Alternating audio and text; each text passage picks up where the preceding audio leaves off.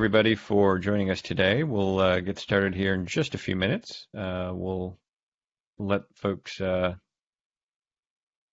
join us. Well, you guys are having an awesome Thursday, wherever in the world you happen to be.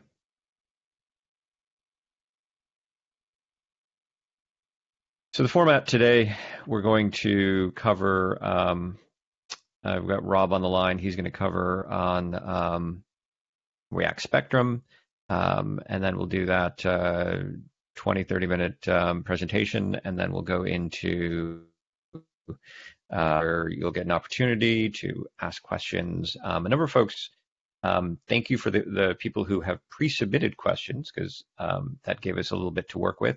So we've got some pre-submitted questions, which we'll go over, and we'll certainly open it up for anything else the second half hour here.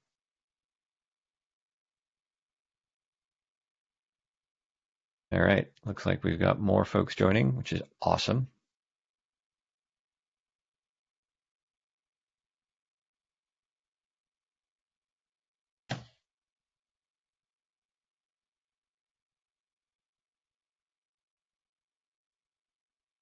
All right, Rob, how are you doing today? Doing pretty good. How about you? Excellent. Not too bad. Not too bad at all. Yeah, so let's kick it off. So I want to introduce Rob Snow. He is an engineer. Actually, what team are you on, Rob? I honestly don't know. I mean, I'm on the React Spectrum team.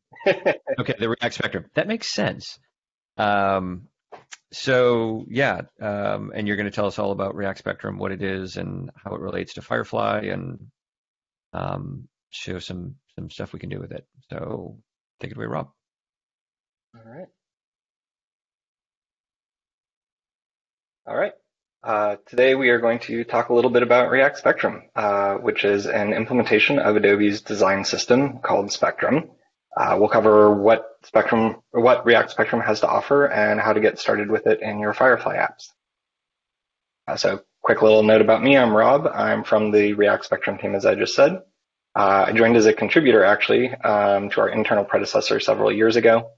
And before we dive into React Spectrum, let's actually start with a quick intro to Spectrum, which is Adobe's design system.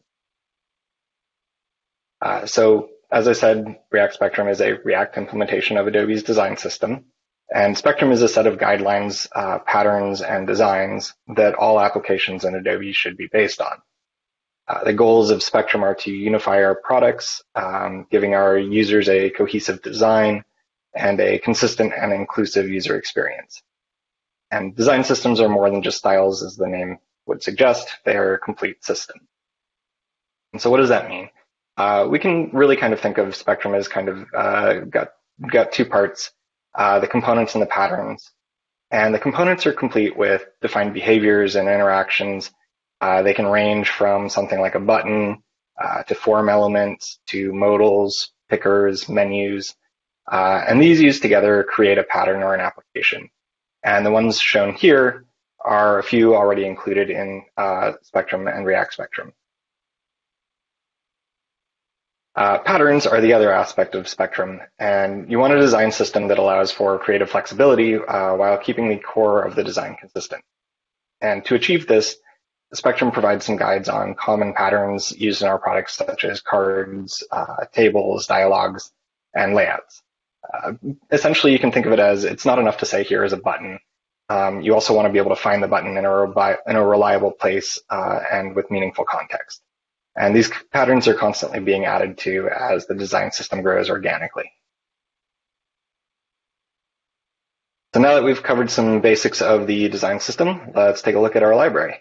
React Spectrum aims to achieve a number of goals. First, accessible from the get-go. More often than not, accessibility Hey, Rob. Yeah. Sorry to interrupt. Are you sharing a deck? Because I can't see it in my screen, but it very well could just be me. But Sure. Let's see what happened here. I was trying to get my monitor screen set up. Thought I hit the share button, but now I cannot find it.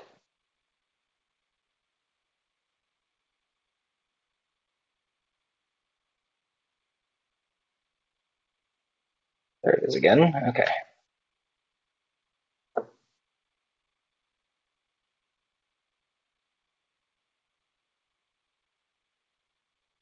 Oh, I see what happened. Okay, sorry. One moment. Okay, no worries.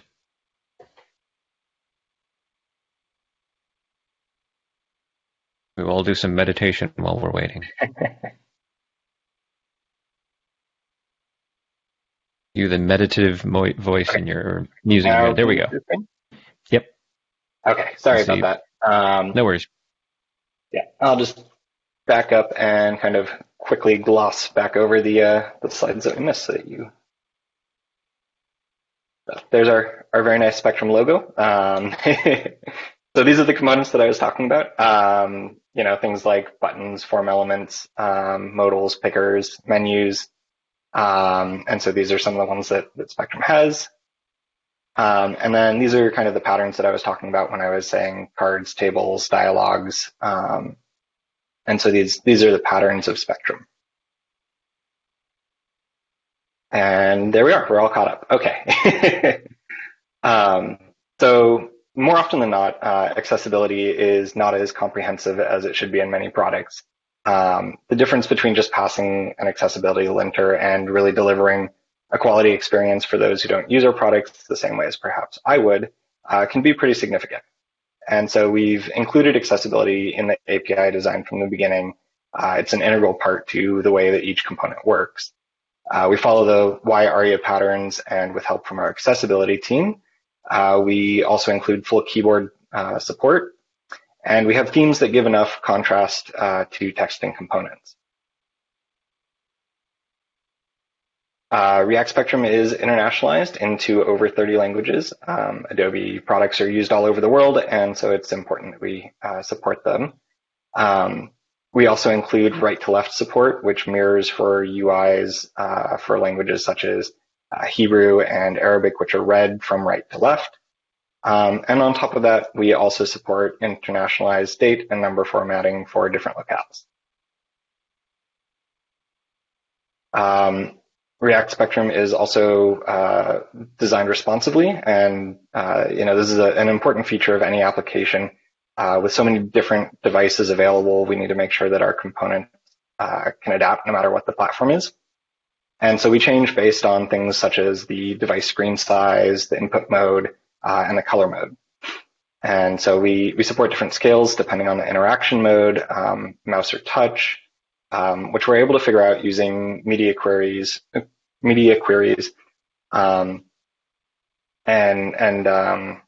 So for touch devices, you need the hit area around a checkbox to be bigger because you're using your finger, and that would be a tough thing to tap on otherwise. Whereas if you have a mouse or a stylus, you can use a smaller component. And as mentioned before, we cover interactions no matter how you use your components. So mouse, touch, keyboard, and screen reader. And we've tried to normalize support across all of these as best we can. We also support dark mode automatically. And it's pretty common nowadays to see applications offering a dark mode. Even the operating system has a dark mode. And we're able to support this based on both the user's OS settings and at the application level. React Spectrum also set out to be customizable. And so while Spectrum is very specific with its styles, we still wanted to be able to give everyone the ability to change what they need for their own designs. A little bit more flexibility for those outside of Adobe. We also allow for custom themes on top of React Spectrum, but if you really, really need more flexibility, you can use our lower level hooks in React ARIA to control how you render it, and I'll touch on that a little bit later on in the presentation. So we test on a lot of different devices, phones, tablets, desktops, as well as different combinations of input methods like touch and trackpad. We've actually found a number of edge cases, especially on devices with multiple input methods, like the iPad and some Windows tablets and laptops, which might have both a touch and a mouse. We also do visual regression testing and unit testing. And so the main takeaway that I want you to have from this very, very busy slide is that we test a lot. And in addition to that, our components are being dog-fooded as well. So you're using the same components that Adobe uses to build their production applications. So cool features. Let's see what some of these mean in practice. So I mentioned dark mode support, and we supply some default themes for React Spectrum. They handle the default dark and light color themes, and you can specify which color theme you want in your app in, say you only want light.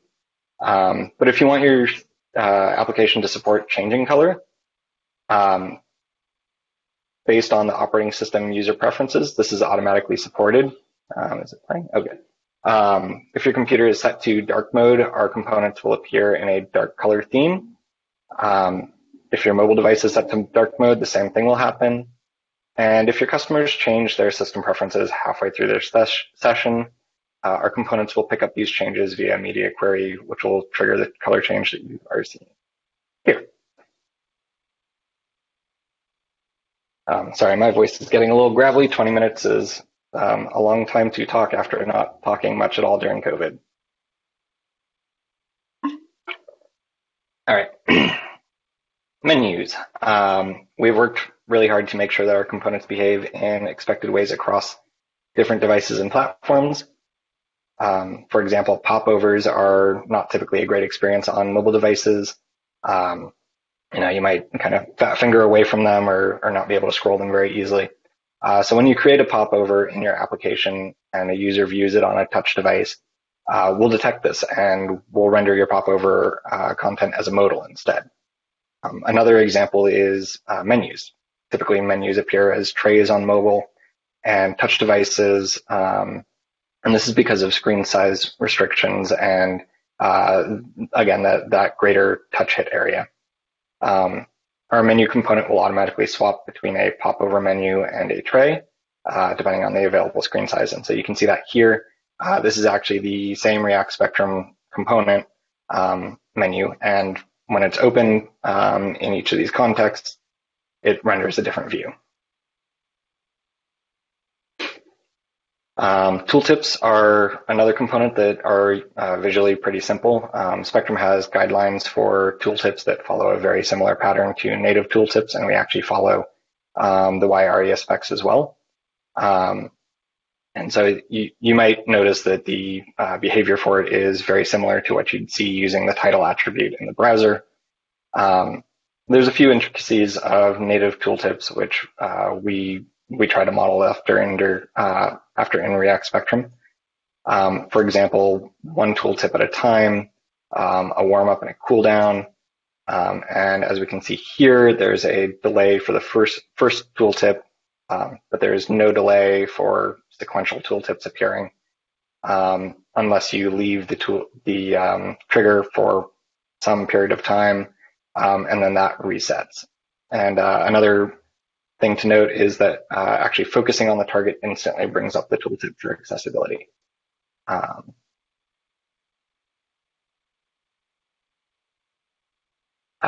Breadcrumbs is an example of a component that follows a pretty specific Spectrum behavior.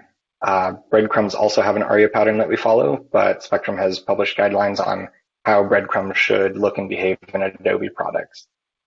Breadcrumbs have an overflow behavior where the breadcrumbs collapse into a drop-down menu, which you saw here. And we can also see the breadcrumbs are shifting in and out of that menu as the browser resizes. And this is all handled by React Spectrum, and again, is the guides from Spectrum for how breadcrumbs should behave. Dialogues are an example of the Spectrum patterns that we talked about before. And so we needed to come up with a flexible API with some level of control. And we've accomplished this through CSS grids and a concept that we call slots. One of the challenges we had was to allow for enough content flexibility in the API while making sure that we could control the style of the content, how Spectrum defines it. And so one advantage of this method is that we can shift the position of elements when needed without using a lot of props or having the user implement different code for different views. And so what does that actually mean? In this video, you can see a full screen dialog, but notice how we shift the position of the buttons in the top right and move them to the bottom when the space is limited. The header content also shifts to be under a smaller title. And so using slots allows us to specify where content should be positioned and styled in different scenarios without any effort on the user part. So essentially what you're seeing here is the exact same DOM, but as the screen size changes, the reflow rules change based off of a CSS grid. So now React Spectrum and Firefly.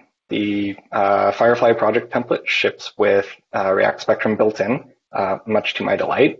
So this reduces the work that you need to do. I'm going to assume a basic knowledge of the Firefly getting started docs and call your attention to 2 pages in particular. The first is a quick blurb about React Spectrum that contains links to our documentation site. I'll also be linking to it later on in this presentation as well. And then the second one is a page about your first client application. So when you follow the directions to initialize your application, you'll automatically be given a package JSON for your client. In addition, the CLI will also run npm install. And so as you can see here, when npm install is run, the package Adobe React Spectrum, which is our big package that contains all of our components, is automatically installed, and you get the latest minor version of our library.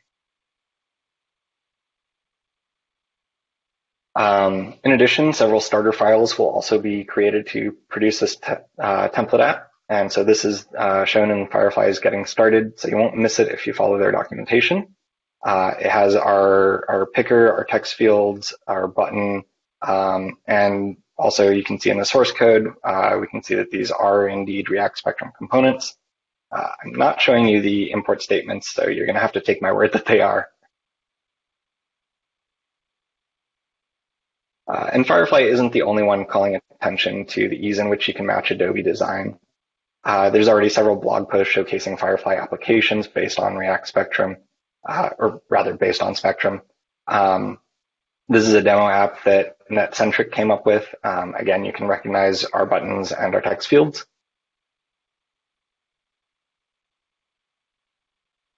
So React Spectrum makes building an Adobe themed application really easy. But what if you are building something custom to your application? In that case, we have something called React Aria, which is basically a sub-library to React Spectrum. It's the topic of many other hour-long presentations, so I'll provide some links to those as well to our hosts. And these hooks are what actually drive React Spectrum. There's no rendering logic. These are all behavioral hooks. And as the name implies, it covers behaviors defined in the YAria spec. And so now I'll quickly touch on some of these hooks. So starting off kind of at a basic level, use checkbox. Maybe you have something that behaves like a checkbox, but is visually distinct from the Spectrum-defined one because of your specific application. You could potentially use the use checkbox hook to provide all the ARIA and behavior and just provide the rendering logic. So we can see here that the label and input are completely under your rendering control. All you have to do is spread the objects returned from our hooks on the appropriate element.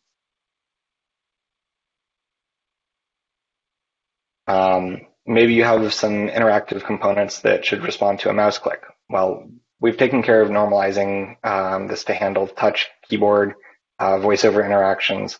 All you need to do is use press, and you're covered for all the different interaction modes. So instead of on click and on touch and on key down, you just have one, on press. Or maybe you want to handle focus rings the same way as we do in our components. So we have a component that will listen for focus and apply or remove a specified focus ring class as needed. And so you can see that here being applied to a styled native button. So how to contribute? We are an open source project and we love contributions. If you see a component or a pattern that is on the Spectrum website that we haven't built yet, or an ARIA behavior pattern that we don't have yet, these are great candidates for contribution. Also, if the accessibility requirements seem daunting, we're happy to work with contributors to work out API specs for the ARIA hooks and components, as well as define behaviors.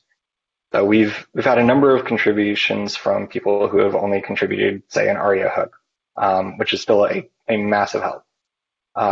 We also have a great accessibility team, and they'll help with the review process. And we also work closely with the Spectrum design team, who's happy to help with any behavior or style concerns.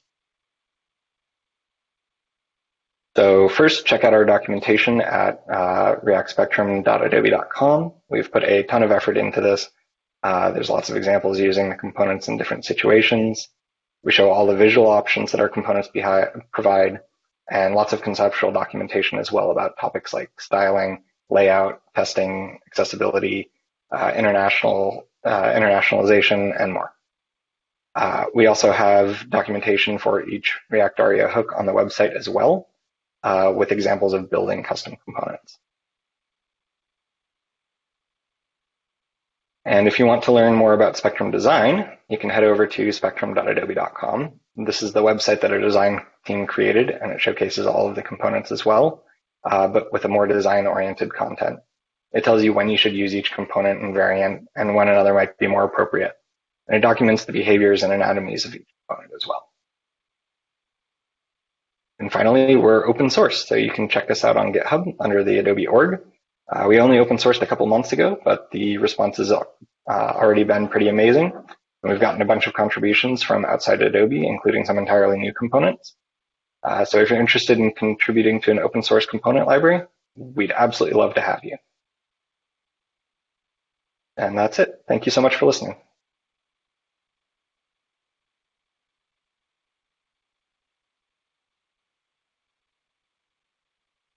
Awesome. Thank you so much, Rob. So I'm going to actually, well, I guess you stopped sharing, which is fine. I can go back. What I was going to say, if there's any questions, go ahead and put them into either the chat pod or the Q&A pod, wherever you want to throw a question up there. Happy to answer it. Which I was saying, maybe you could continue sharing, because maybe there was something that somebody had a question about your session. You could go back to the slide. Yeah, that was great. So getting started with, well, okay, look, I have let me throw out another question before I throw that one out. I'm guessing there's a backlog, or there's like a list of things that you have that you want to build, right? That are not yet componentized, that aren't not yet in there. Is there a list available someplace, or I guess through the open source process, is there a way to vote for like which ones you guys work on next, or is there anything like how do you manage priority, I guess is what I'm getting at. Priority is something that we are still kind of working on a lot.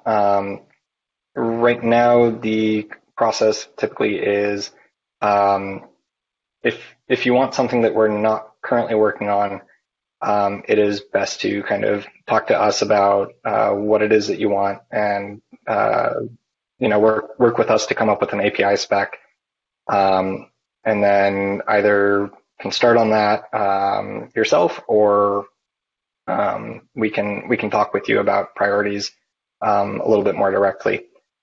So we don't have a super formal approach to that yet, but it is something that we are working on.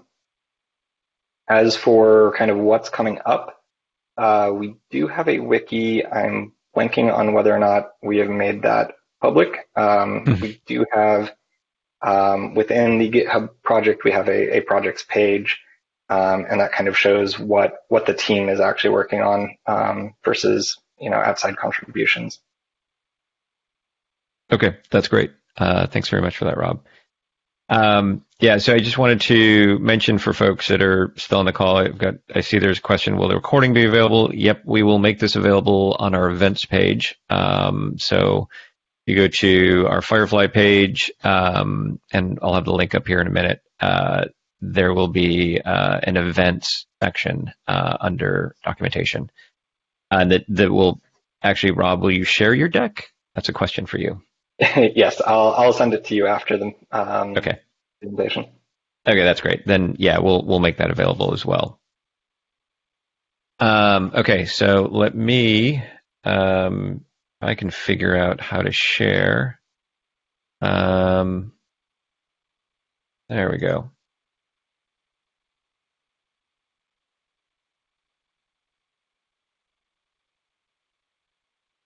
Okay, swap displays. Um, okay, so I'm hoping that people can see the screen. My screen. I Yeah. cannot. Okay. You cannot. Maybe I need to stop sharing mine though. Yeah, that could be. I don't think you were sharing. All No, good. I do not see your screen. That is awesome. There we go. There we go. Come on. Okay. Um, so thanks again, Rob. We're going to jump into the questions that we've had. And actually, there was one about can we use before we jump to those. There's one about in the chat pod or the Q&A pod about can we use this with AEM, this framework? And I'm guessing the answer is yes, but I'll let you answer that, Rob, or Meryl if Uh, you're on as well. to the best of my knowledge, I believe that that NetCentric app was actually an AEP demo. Yeah, So I, I, I go can ahead, take Meryl. it. Sorry. I can AEM, yeah. take I can take that, guys. AEM UI itself. So I guess that Deepak would like to extend AEM UI without building a project Firefly app. So it's a bit out of context for this presentation, of course. But to my knowledge, the AEM UI right now is not based on React Spectrum. It's on unless I'm mistaken. Sorry for that. We are not working for AEM as a product here. But whatever the answer is, I would recommend you to use what framework is proposed out of the box by AEM to customize AEM.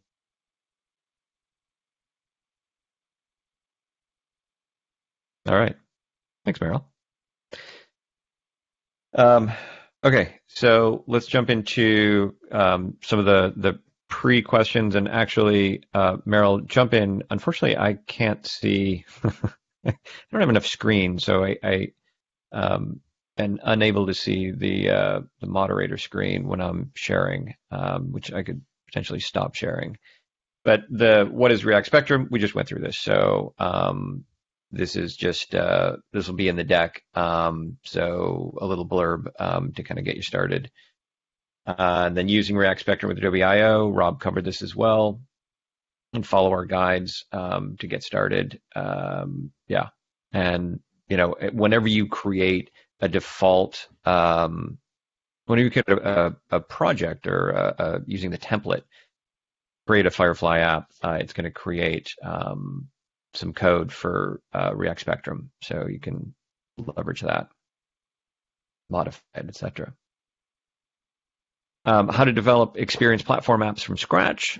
And we've got some getting started guides. I don't know, Dewey is on the line as well as Meryl. I don't know if you guys want to answer these. And I just kind of put our pre-answers up here, just kind of for something for folks to look at. But if you guys want to address this. Yeah, so I just replied to Gaurav, who is asking what's the long-term roadmap and vision for creating another design system like React Spectrum in comparison with other frameworks which are part of AEM this time, especially the core components and the React components. I think we're talking about two different things. React Spectrum is the framework that we use internally to build the user experience for our product users. Like if you're going to a specific UI, like a target UI or an analytics UI and so on, And on the other hand, the core components provided by AEM are used and aim to be used to build custom experiences for your customers and their consumers. Purpose is completely different. The goal way we are using React Spectrum within Project Firefly is because the B2E applications that you can build right now and deploy to the Experience Cloud shell are meant for your organization users. In that sense, these are the same users than the one who are already using our products within your organization. It makes totally sense in this scenario to let your developers build experiences for your employees that look like Adobe products. Yeah, that's great. Thank you for that. Is there any more on the chat pod that or the Q&A pod before we jump through these other ones? There is a last one from Gaurav, and I think that Rob is also able to provide more insights. So React Spectrum is not purely designed for serverless apps. It's a great fit within Project Firefly for the reasons I mentioned, and also because we are following Jamstack architecture. So we simplify the architecture as most to have a speed development curve for our apps. You focus on building APIs and deploy them to runtime, and then you have the whole UI built with React Spectrum as a front-end framework. But React Spectrum, as said, is used also in other type of deployments and architectures for Adobe products, which are not necessarily serverless. Rob, do you want to add something to that? Yeah, can you just repeat the question, because I actually missed that part? The question was from Gaurav, and he wants to know if React Spectrum is purely designed for serverless apps and use cases, or if it could be used within other use cases, like non-serverless apps, regular apps. Yeah. I mean, it's a client library, so it can be used, anywhere that you might have a client. It's just JavaScript.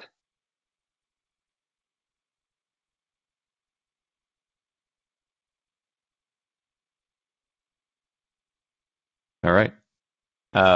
So you can see Eldo's got a question about, can Firefly communicate to non-web actions in runtime? Meryl, you want to take that? Yeah. So it's a bit vague as a question. So let me answer the way I understand it. If you are building a UI based on React Spectrum and you want to back this UI or some events in the UI with runtime actions, which is the purpose of Firefly, these actions, but if the action is not web, you cannot reach it from the UI. On the other hand, it doesn't mean that within your own and the whole Project Firefly application, you cannot have non-web actions. One of the typical purpose for non-web actions could be, for example, also in headless scenarios where you do not have a UI, to add a security layer to an action which would generate a JWT token using one of our SDK libraries, which token could be used later on by another runtime action, which could talk to any of our APIs. This is a typical use case where you can have a mix between non-web and web actions.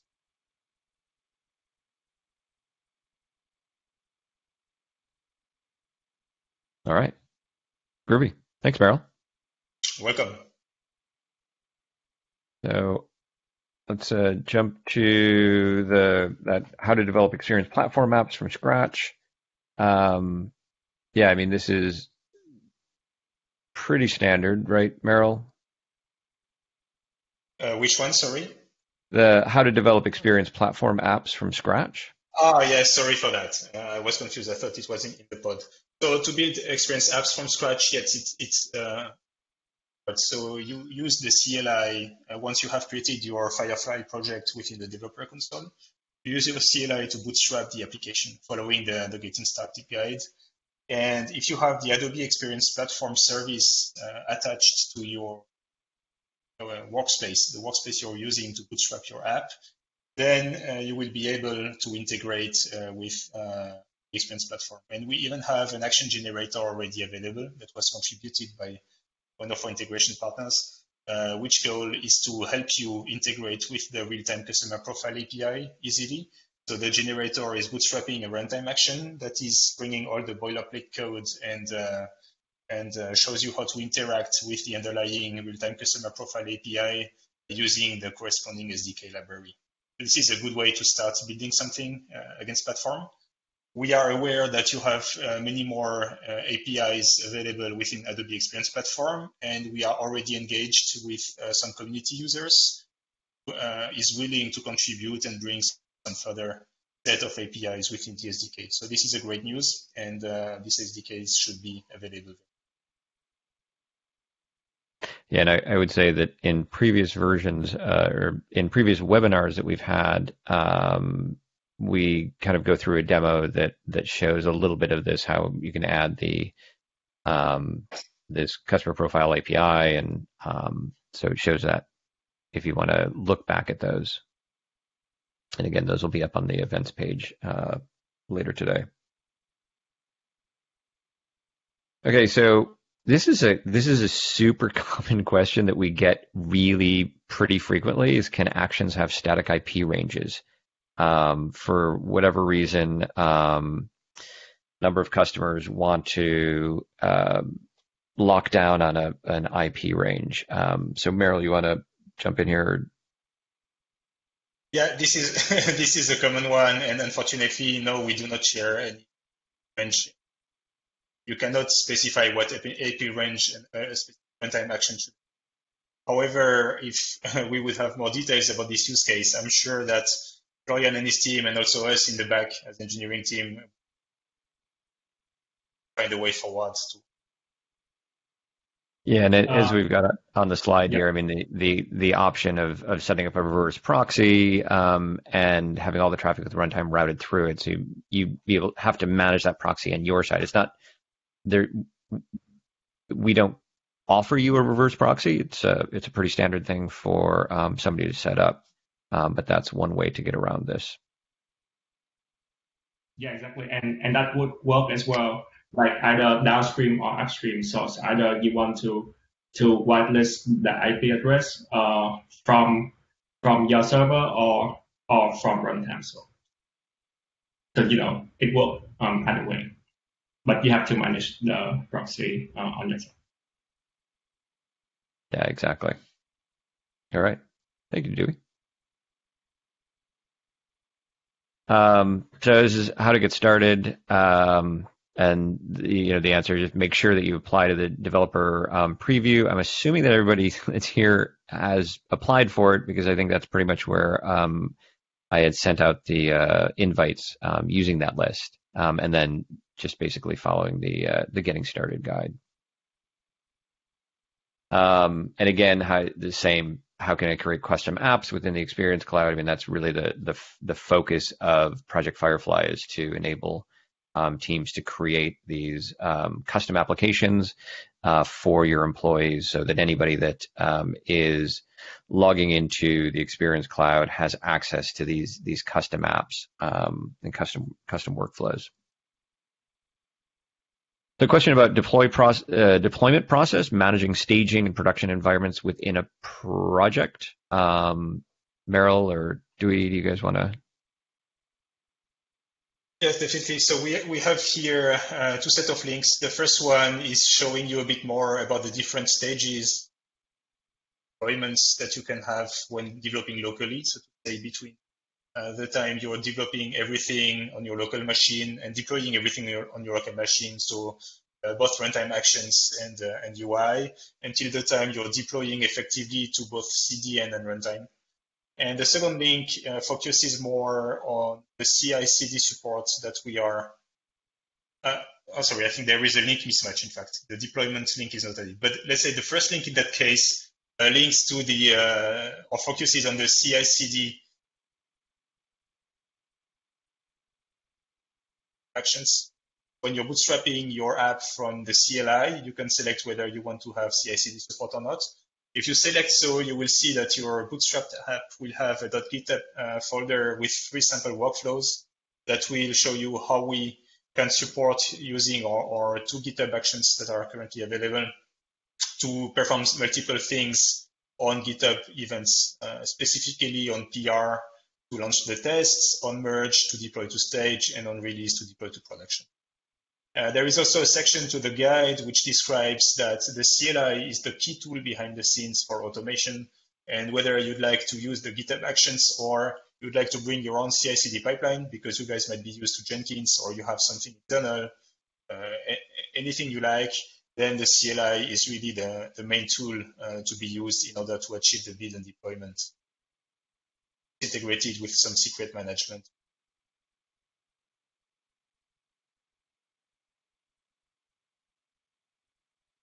Thank you very much for that. That was great. Welcome. And then that was all the pre-submitted questions we had.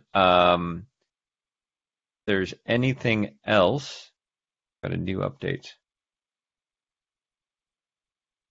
So we had, only developers that belong to a certain org can be onboarded. Is that correct? Is there a license involved? A couple of folks have answered that. Yeah, currently develop preview free of charge, and only developers that belong to an org. So when you apply for Project Firefly, we ask you for your IMS org, and we essentially enable that IMS org and anybody that has access to it to use Project Firefly. It makes things pretty easy. All right. It looks like those are all the questions. I don't know, Meryl or Dewey, if you guys have anything else you want to cover. If not, we can close this out.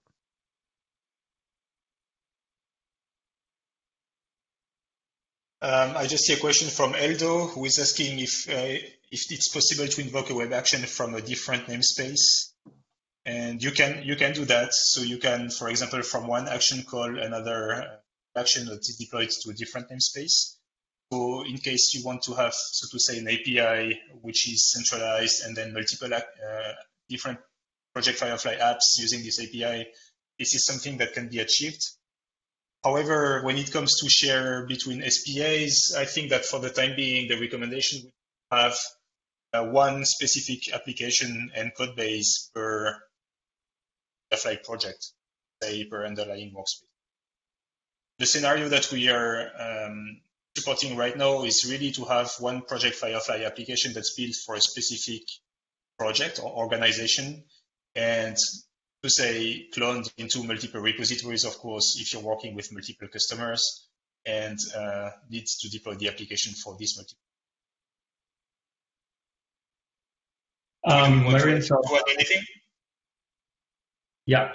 So I just read the latest question from Edo, and I think that one thing that you can do, Edo, based on what you say is like a set of common runtime actions, is that you can put them in a share package, like share runtime package, and then in multiple SDAs, you just kind of invoke those share actions. So either you buy them into the individual SDA's actions and then just invoke them. So that would work afterwards. But then would you recommend to create a specific Project Firefly project for these shared actions? Because I think it's also related to how you structure then the relationship between multiple applications, whether they are. Right. Yeah. So I guess that both can work. So the best thing could be that you can create like a master Firefly app just for the core actions and then use it for others.